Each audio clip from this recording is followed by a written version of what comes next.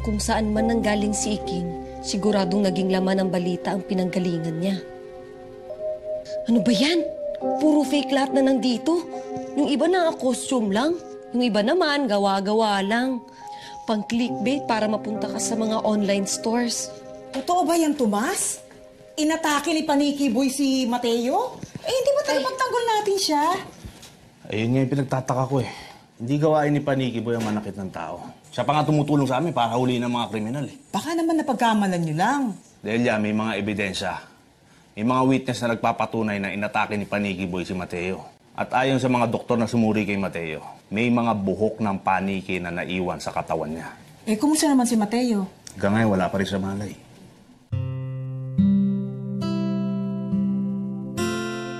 Sana po gumaling na si Mateo.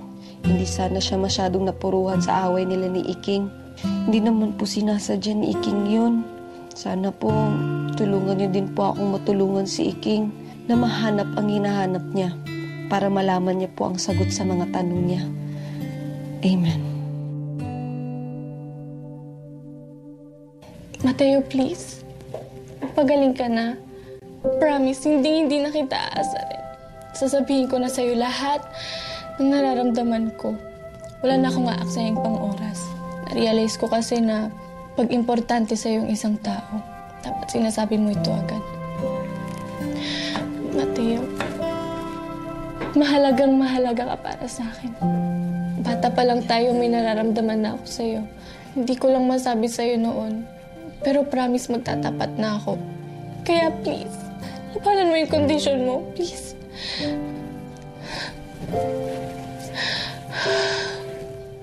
Ano yan? Eto? Evidence. Baka kasi buwiin mo yung sinabi mo kay Mateo pag nagising na siya. Akin na yan. Ayoko nga. Akin na yan. Ayoko nga. Sabi ng akin na yan eh. Akin na kasi. Mahalagang-mahalaga pala ako para sa'yo. Kailangan ba magkaganito para sabihin mo yan? Ano kayang link na ito? Ito na kayang totoong taong paniki sa Pilipinas? OMG! Ay. Hindi ka maniniwala. Nahanap ko na ang hinahanap mo. Magkita na lang tayo dito sa bakanting lote sa tabi ng bahay namin. Okay? Okay. Yes!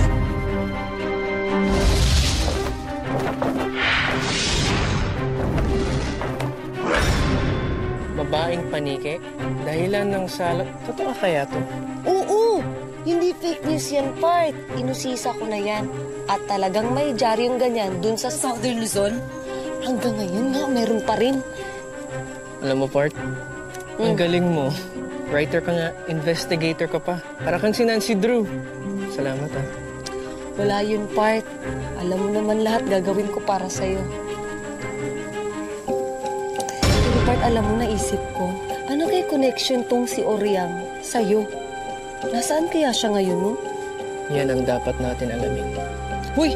Pero jojoin ako, ha? Siyempre. Pero grabe, part. Magkahawig talaga kayo ni Oryang, eh. Lalo na kapag yung itsura mo sa araw.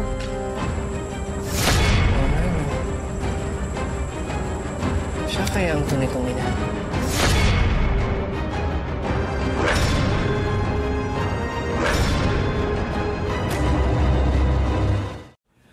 Hi kapamilya! To watch your favorite Hiwaga Ng Kambat highlights again, subscribe to ABS-CBN Entertainment YouTube channel and click the bell button for more updates.